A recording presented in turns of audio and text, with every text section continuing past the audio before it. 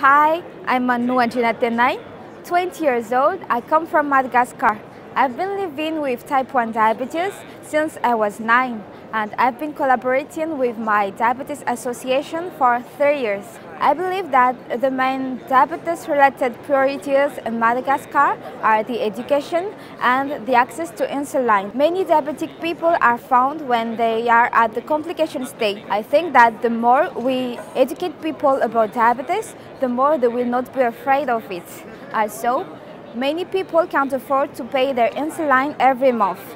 Thanks to the association, members can have insulin at an affordable price. I joined the YLD program because it has interesting information which can help me to be more engaged with my association. I hope with the help of the program to learn more about leadership, self-confidence, and to meet amazing people.